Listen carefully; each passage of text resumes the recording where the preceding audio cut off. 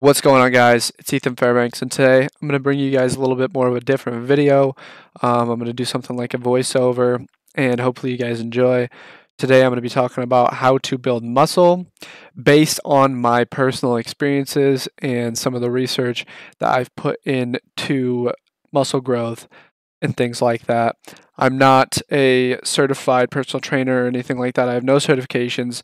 This is all information based on my own experience, my lifters and clients' experiences, as well as my own personal research. All right, so the first thing I want to talk about is shocking the muscles. Now, what I mean by this is constantly trying new exercises to essentially fake out your muscles, and also looking for new exercises that work for you, because what works for somebody else, what works for me, might not work for you. Everybody's different. Everybody's muscles grow differently. A lot of genetics play out in certain exercises. So, for example, I'm super gifted genetically when it comes to my shoulders and my chest. So I get a lot more lactic acid buildup in my shoulders and chest, and I have a lot more options because I have a lot more exercises that really get the blood flow and the lactic acid flowing through those muscles. So you need to find out what exercises work for you for specific muscle bodies. The next thing I want to talk about is time under tension, or like mechanical tension.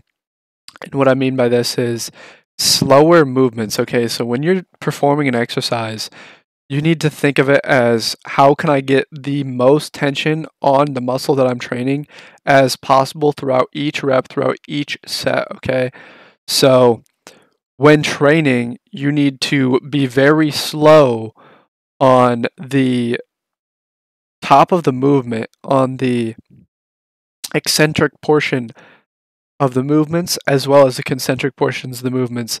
So you need to be slow coming back, and you need to be slow pushing forward.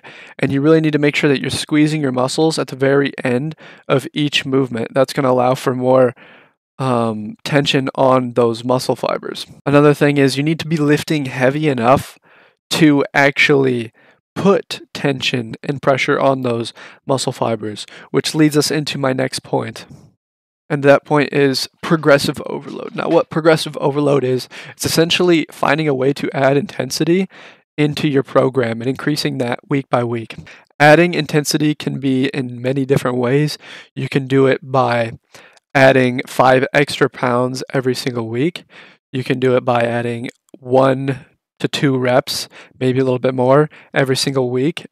You can do it by increasing your sets by 1 to 2 sets every single week. There's lots of ways to achieve progressive overload, but you just need to make sure that you're doing that. That way your training days are actually going to be intense, and they're actually going to be hard for you, because your body is going to adapt to the exercises you're doing, to the weight you're doing, to the sets, reps, everything. So you need to constantly just make sure that you're changing things up and finding new ways to get that muscle breakdown. So something that I'm sure most of us know by now is that dieting is one of the most important parts of putting on muscle. And to achieve muscle growth in a diet, you need to be on some sort of caloric surplus. Now, this can be a lean bulk, which is where you're essentially eating in a caloric surplus of 100 to 200 calories, and you're eating on that surplus until you are no longer gaining weight. And then you would increase it again, and you would follow that until you no longer gain weight again. And you would just kind of play it by either the scale or your visual looks.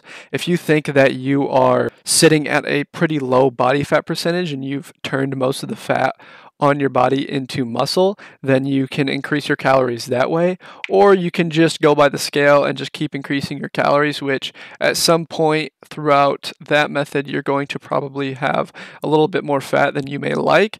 So I do recommend that you kind of have some sort of visual goal in mind, so that way you're not just constantly looking to gain weight. But nevertheless, if you're looking to put on size, you need to be eating in a caloric surplus. Eat at least 100 to 200 calories more than your caloric maintenance. Obviously, if you want to put on more size more fast, which is probably going to be more fat, then eat closer to 500 calories above maintenance. But that's completely up to you and your goals.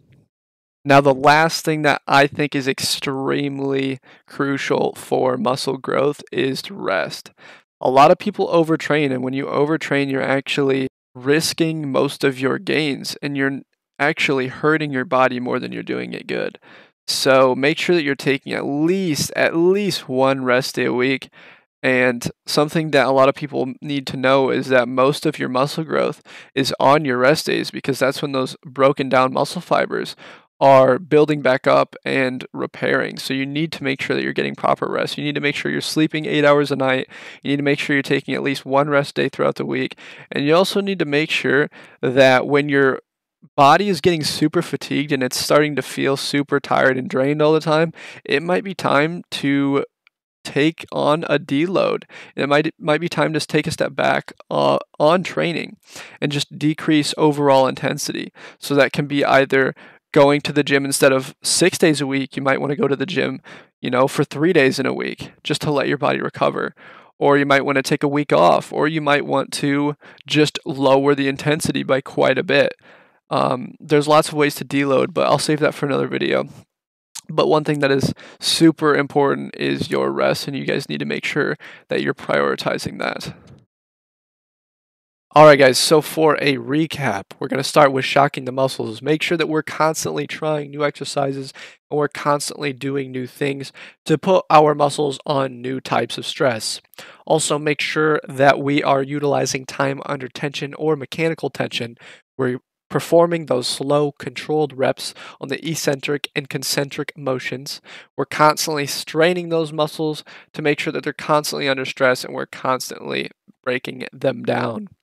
Next thing we need to do is we need to utilize the progressive overload. We need to constantly maintain our intensity increase. We need to week by week add more intensity in. Next thing we need to do is we need to be eating in a caloric surplus. Eat at least 100 to 200 calories above maintenance to put on that muscle mass. Finally, last but not least, is rest. Make sure that we are properly resting. We're listening to our bodies because muscle is going to only grow while we're resting. Make sure that we're taking those deloads when we need them. Make sure that we're sleeping at least 8 hours a night. And finally, make sure that we are lowering intensity when needed. Alright guys, so that's pretty much going to wrap it up for today's video. I hope you guys liked this new type of video. I certainly liked recording it for you guys. I think it's going to help a lot of people. If it helped you, make sure you guys leave a like down below. Make sure you guys hit the notification bell. That way you guys can stay up to date with every single video I post in the future. Make sure you guys subscribe if you haven't already, okay? It really does help me out and it's completely free and you can unsubscribe anytime you want. That being said, I love each and every single one of you guys. It's been real. I'll see you guys in the next one. Peace.